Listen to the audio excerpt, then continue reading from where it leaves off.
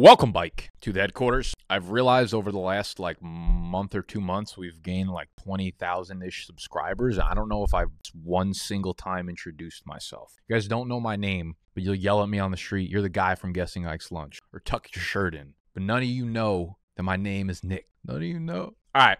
We're continuing off of yesterday's video. Top 25 running back rankings broken down by tiers. We're doing that with wide receivers today, okay? So if you missed the running back one, I highly suggest you go watch that. We'll link it in the description. Today, we're going to kick it off with 3 elite wide receivers in the top tier. So we're going to run through all 25, broken down by tiers for half PPR. You can adjust them to your league settings however you would like.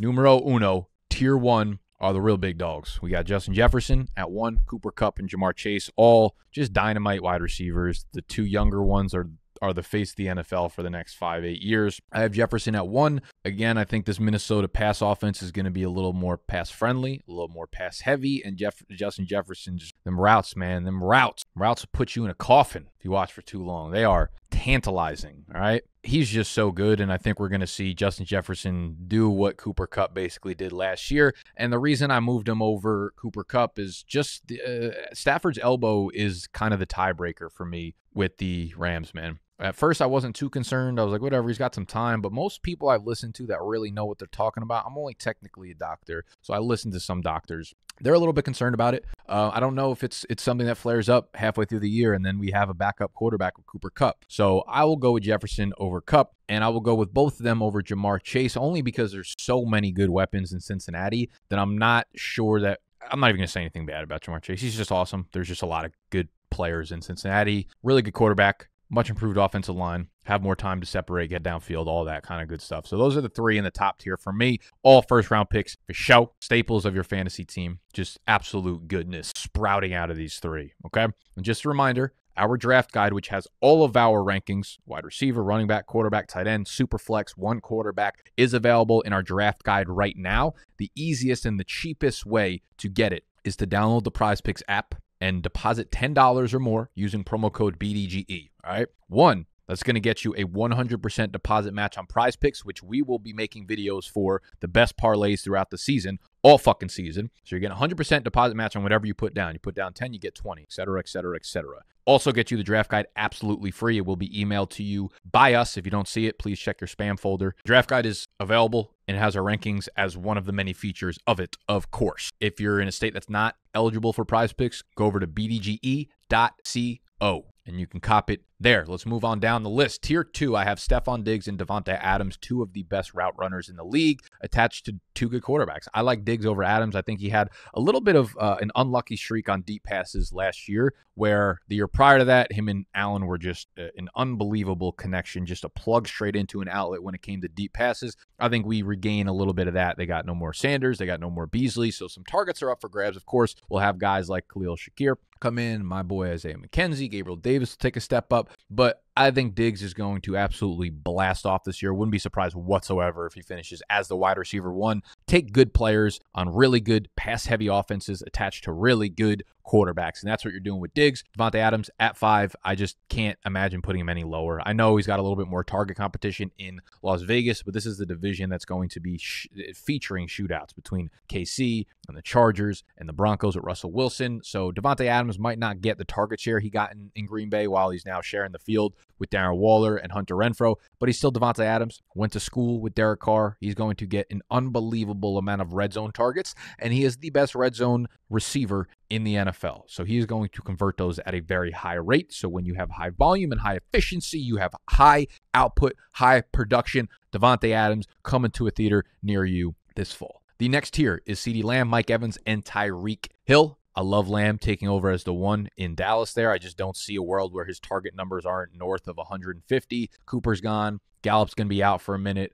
Pass-heavy offense, fast-paced offense. Dak to CeeDee Lamb is going to be something you're hearing a lot of on NFL red zone. Mike Evans very well might lead the league in touchdowns this year. Attached to Tom Brady. Godwin's coming back from the ACL. AB's gone. Gronkowski's gone. He's by far and away the best red zone weapon they got right now. So we love Evans down there in Tampa. Don't really care that Julio's in the mix. He's shown what he's been the last couple of years, so I'm not concerned with that. Tyreek Hill, I still don't really know what to make of him, right? I'm not a believer in this offense. I'm not a believer in Tua yet, so it's hard to buy into Tyreek Hill as a guy who has a lot of his fantasy ceiling is attached to that deep prowess, that deep threat, those deep 60-yard touchdowns that he tacks on every other week or every third week. And you might say, oh, you know what? He catches the ball around the line of scrimmage. That's his game. True. And that will lead to 95 catches and 1,100 yards. But the reason he produces 1,400, 1,500, 1,600 yards in KC is because Patrick Mahomes is such a deadly deep ball thrower. So I think we see a decline in Tyreek Hill's performance now with Tua. So we move on to tier 4. Those other guys should probably be going in the top 2 rounds. This is where the 3rd round,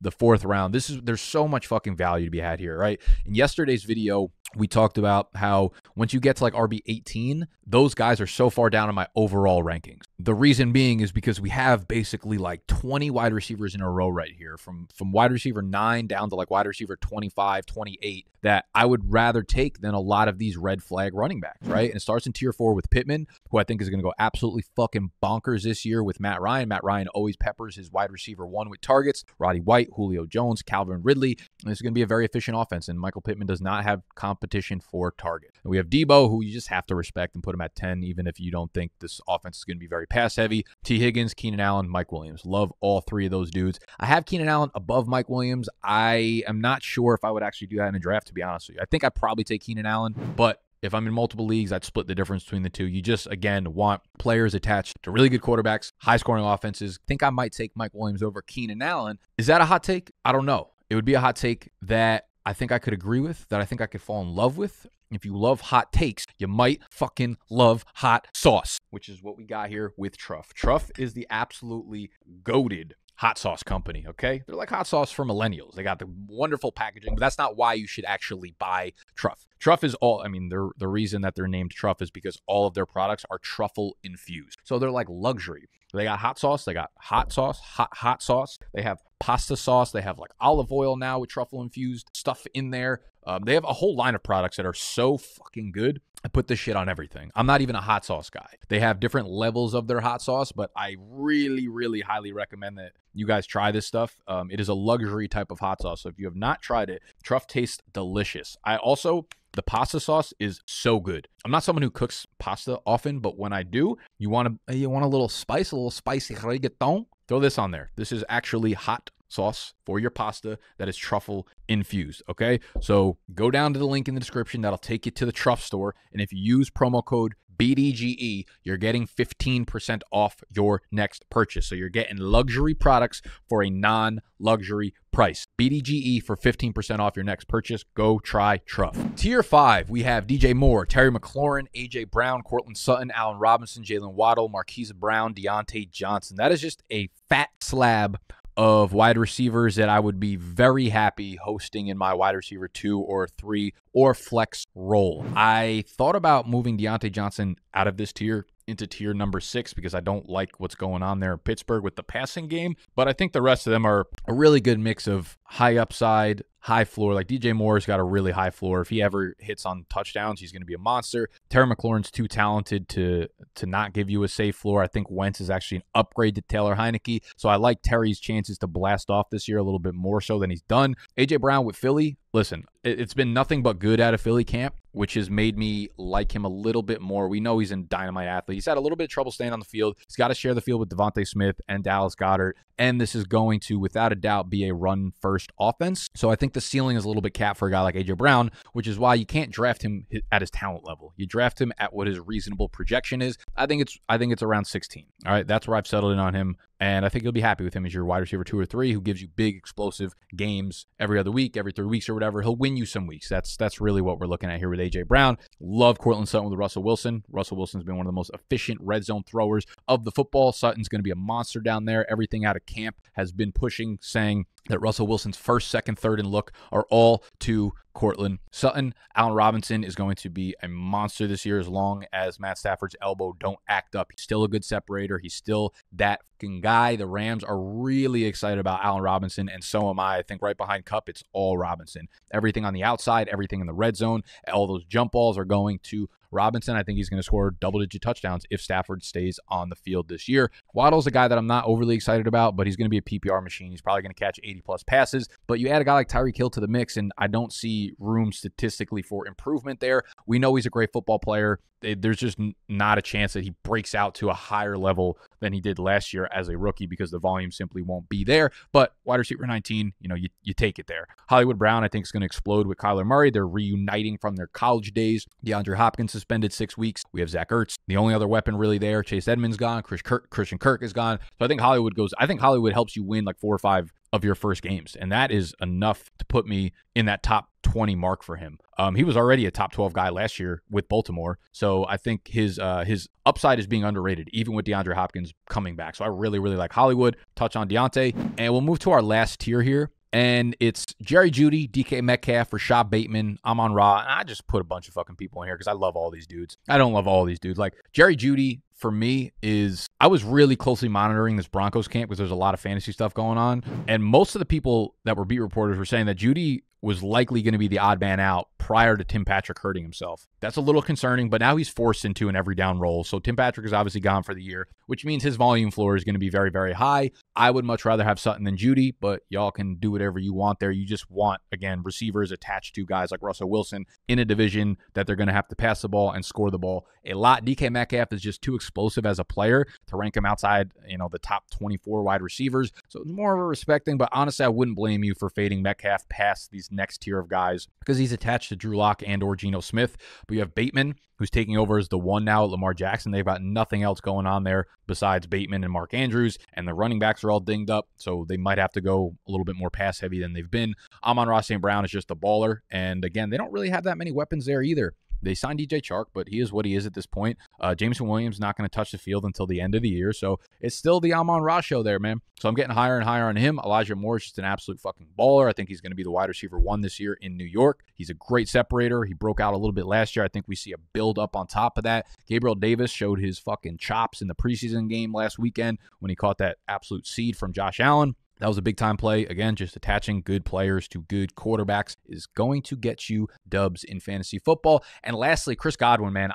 Godwin's a dude that you should be drafting in most of your leagues. He's going to start off really slow. I don't know if he's going to play week 1, week 2, week 3, whatever. Everything that I've heard and from everyone that I trust when it comes to injuries, Godwin is a really, really easy smash button on the draft. If he goes like 4th, 5th round, I'm definitely going to be more hesitant. But I think in a lot of leagues, they're going to say, hey, he's got the ACL tear. I don't want him. It's too much risk, whatever. I think like once you get to round 6, 7, 8, he's a dude over the second half of the year. He's going to help you win fantasy championships. So if you can kind of weather the storm for half a year until Godwin gets back to 90, 95, 100%, which will be the second half of the year, I'm going to be looking to target Godwin if you can get him this low. Because again, like Tampa Bay, they don't really have the weapons there anymore. All the dudes that Brady loved and trusted and targeted heavily are not there. Like sure, they signed Russell Gage and sure, Julio's there, but like those guys have never played with Brady before.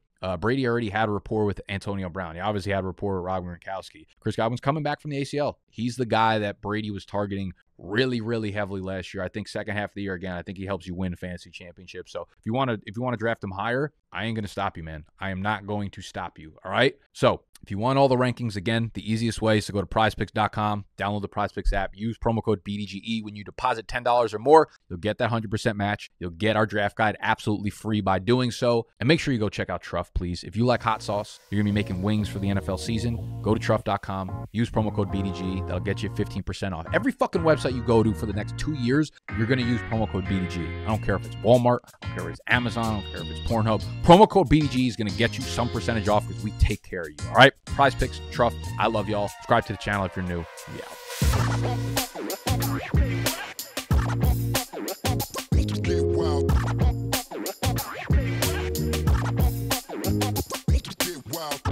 out.